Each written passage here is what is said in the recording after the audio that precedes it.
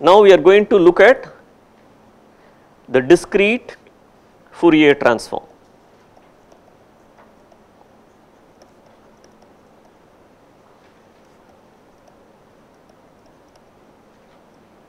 And as I had said, this is DFT. So this has the potential to be the fifth Fourier series representation.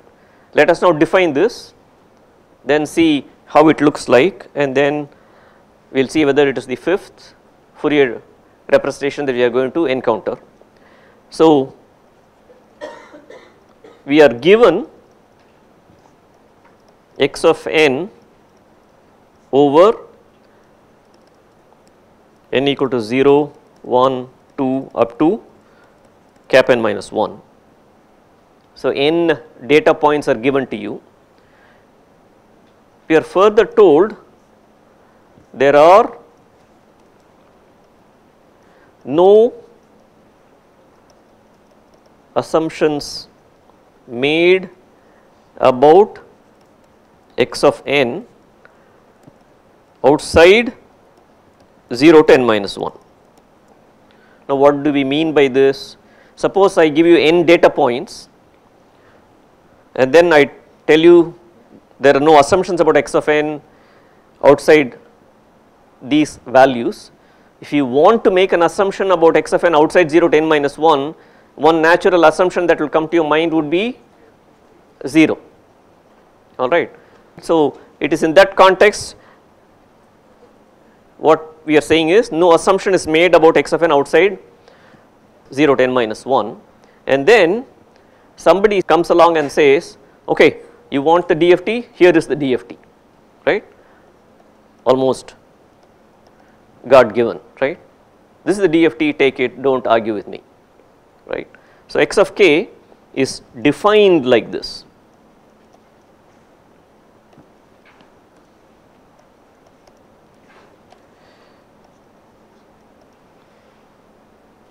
N going from 0 to cap n minus 1, x of n e to the minus j 2 pi k n by cap n.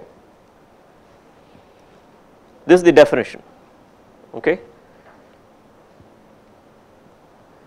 And now if you look at this, immediately you can realize x of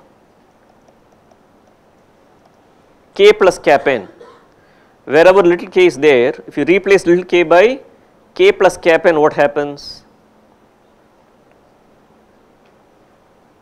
right. So here you need to replace k by k plus cap n. Does anything change? No. Therefore x of k plus cap n equals x of k.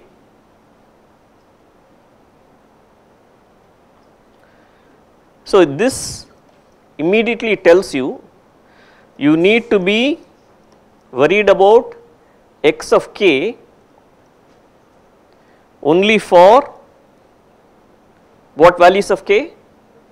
0 to n minus 1, because x of cap x of k is periodic with period cap n, therefore you need to worry about cap x of k only for k values in the range 0 to n minus 1. So this is one immediate fallout of this.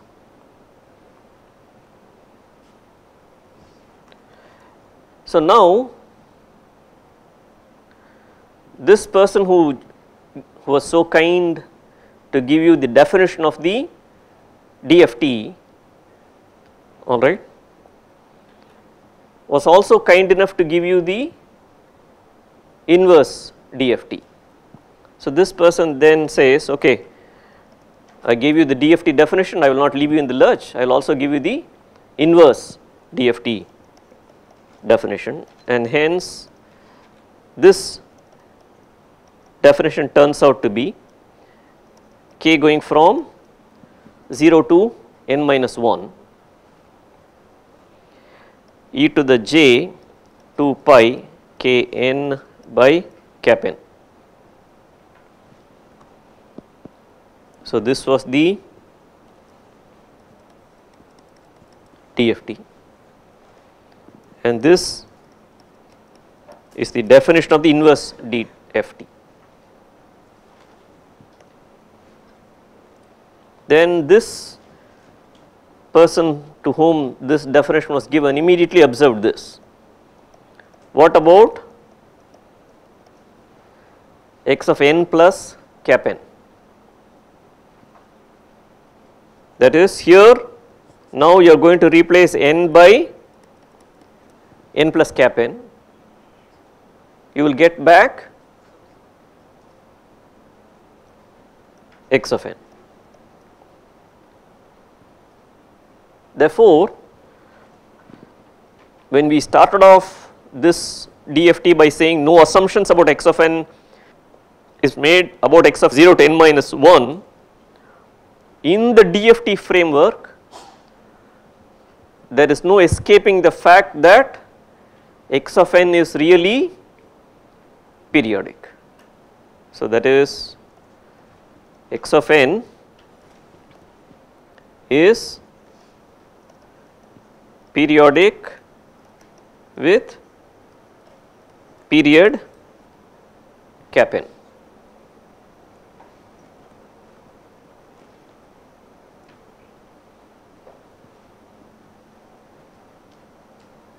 Therefore, just to summarize, we have x of k is x of n e to the minus j 2 pi k n by cap n, sum up over n going from 0 to n minus 1, and x of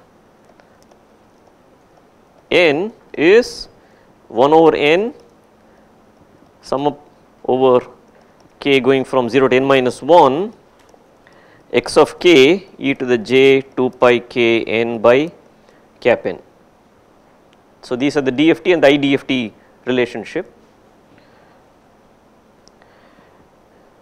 By the way, x of k is called as the kth DFT coefficient,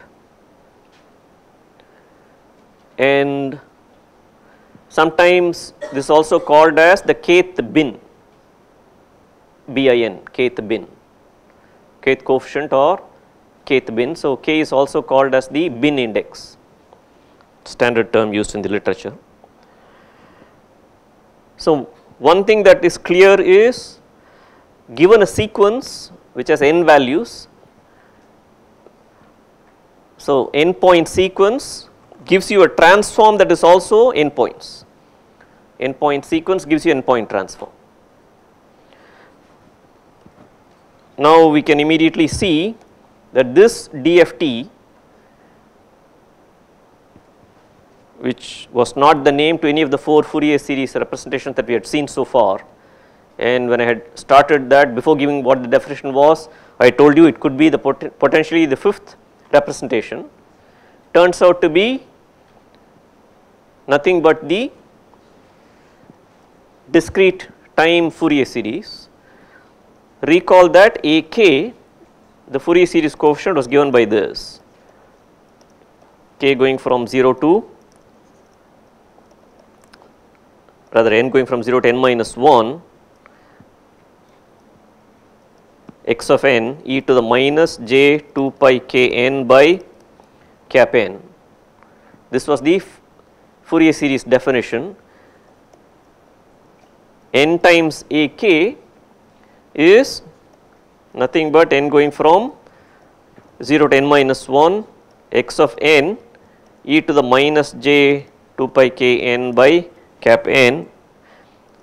This was nothing but x of k. Therefore, the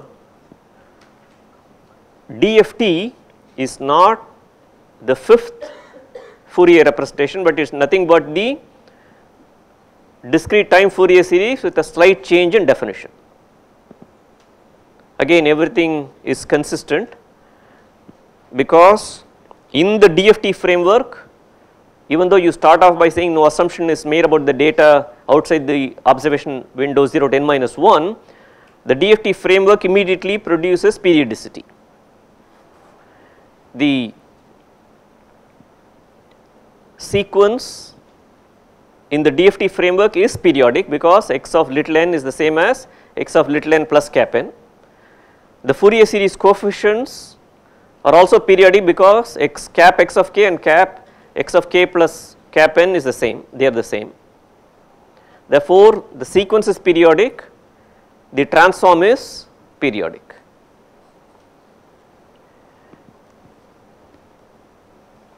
In fact,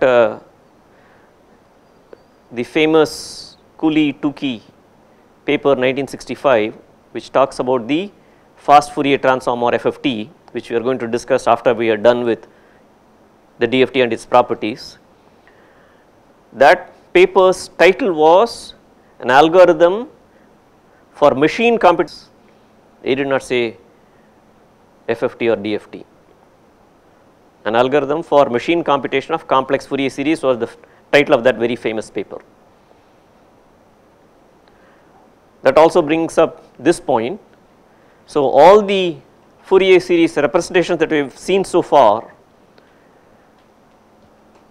could not be represented on a machine except this, which is the DFT. DFT is the same as DTFS, which is slight modification, right.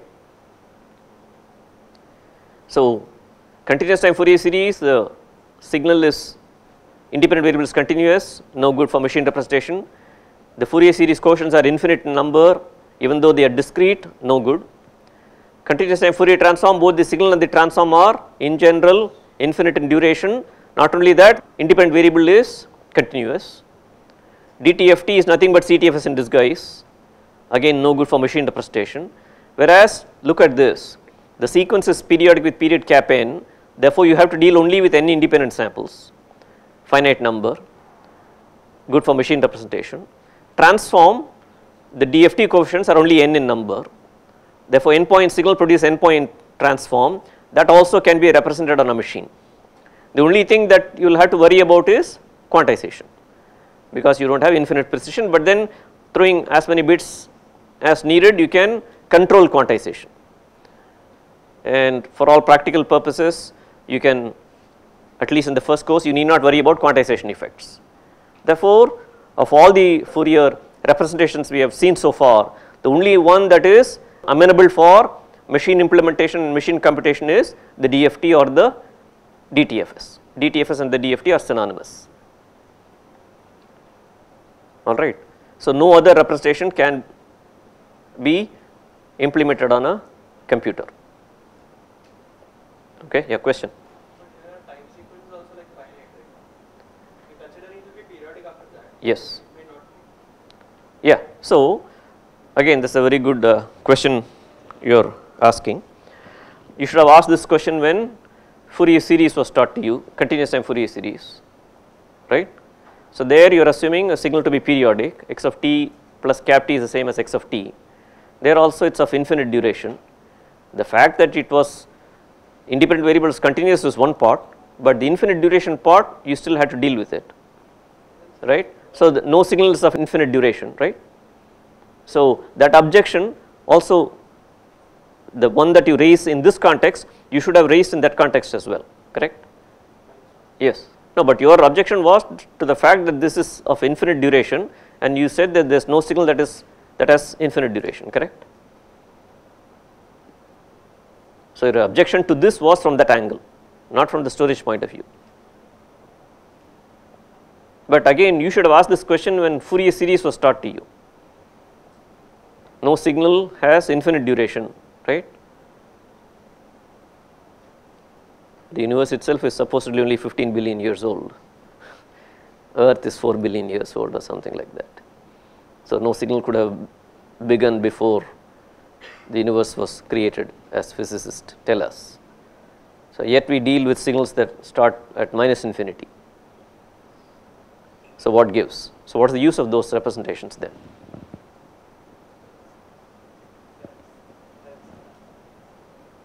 Okay, it helps in mathematics, so okay, it helps, surely it does. So, how is it used? How does it help you? Here, you're using this for a practical application, correct?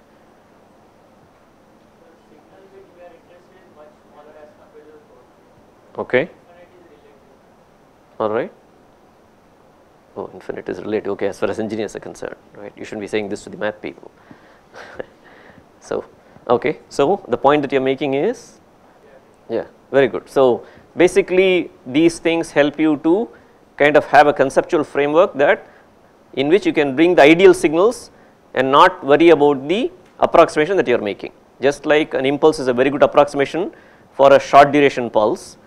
So, all transients would have died down when you turn on the function generator and apply it to a circuit.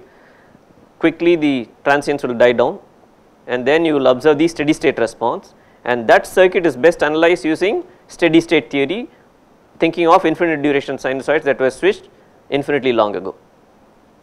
So, these are models that are used in practice to approximate actual workings.